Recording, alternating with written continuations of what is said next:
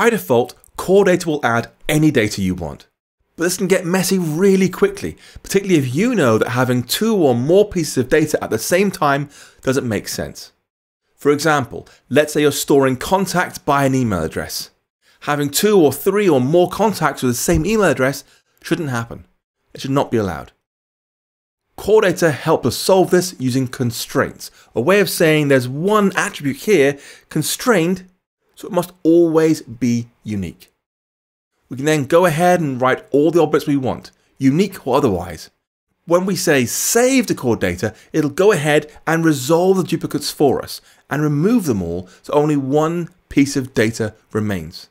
Even better, if there was data there already that clashes with our new data, it'll resolve that. We can choose exactly what it does with the properties or the whole object, whatever we want to do. To try this out, go ahead and add a new entity to your data model. I'll do it now. I'll rename this thing to be wizard. Now we're going to add one attribute here, the name, which is a string. Here. Now, with the wizard selected, go ahead and bring up the data model inspector over here. And you'll see there's a whole field here for constraints. It says no content by default, that's fine. Press plus, and you'll see what slides in says comma separated properties. That's how you add constraints, A, comma B, comma C, comma D, whatever you want to, with your attribute names. So you can go ahead and select this thing now. Here, hopefully being well. Come on, there we go. And then add in new attribute names instead. For us, I'm going to say name.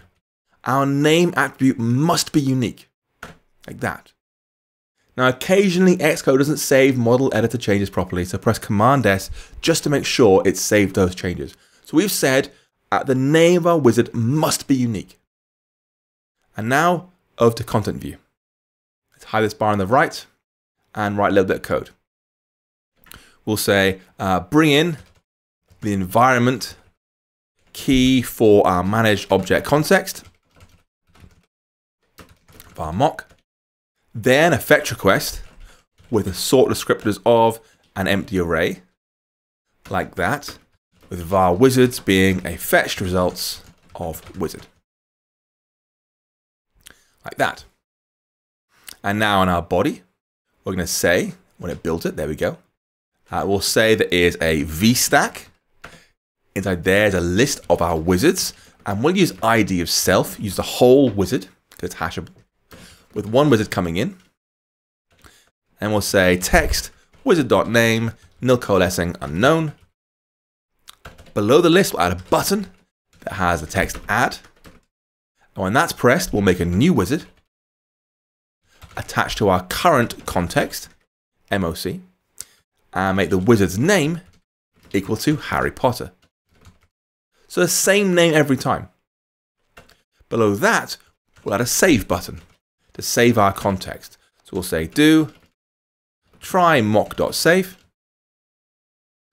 catch any errors that occur, and just print out error.localized description. Then press Command R to build and run our code and give it a try. So we've said here, there's a list of all our wizards, with each one uniquely showing in there. That's fine. We've said there's a button for add, giving the same name every single time. And there's a button for saving, down here. Whenever it's pressed, save, otherwise printing error out here. It's throwing errors up because Xcode's being unhelpful, but it is fine, trust me. So we've got this code working nicely here, but we're always writing out the same name. Always writing out Harry Potter every single time. And we've said really clearly, that's a constraint. We shouldn't have duplicate wizard names in here. And so hopefully when our thing attaches, any minute now, come on, you can do it. There we go. Here's our empty list. I'll press add, and there's Harry Potter. So it's showing one wizard. I press add again. It slides in. There's 2 Harry Potters now. 3, 4, 5, and so forth. Or as many as you want to. So we can add as many as we want. The constraints aren't being enforced yet.